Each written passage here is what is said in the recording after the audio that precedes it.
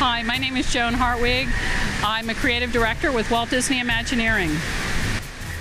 You know, when the guests come across the bridge into Pandora, the experience begins.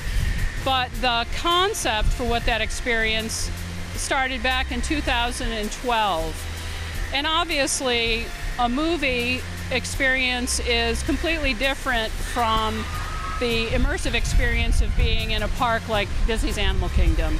And so, although we collaborated closely with Lightstorm, James Cameron's team, with John Landau, Richie Bainham, and those folks, they had never worked in a theme park environment. And so we had to make sure, safety is always paramount. We always want our guests to have fun, but we have to think about sight lines that are heavily controlled when you're creating a film.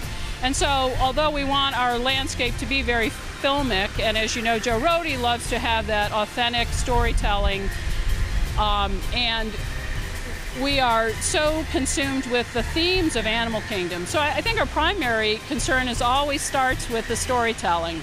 And then whatever technology, whatever we use, whatever production materials we use, all support the themes of Animal Kingdom, which are about the intrinsic values of nature. So it always begins with the theme of this park and the theme of this land, which is our connection with nature.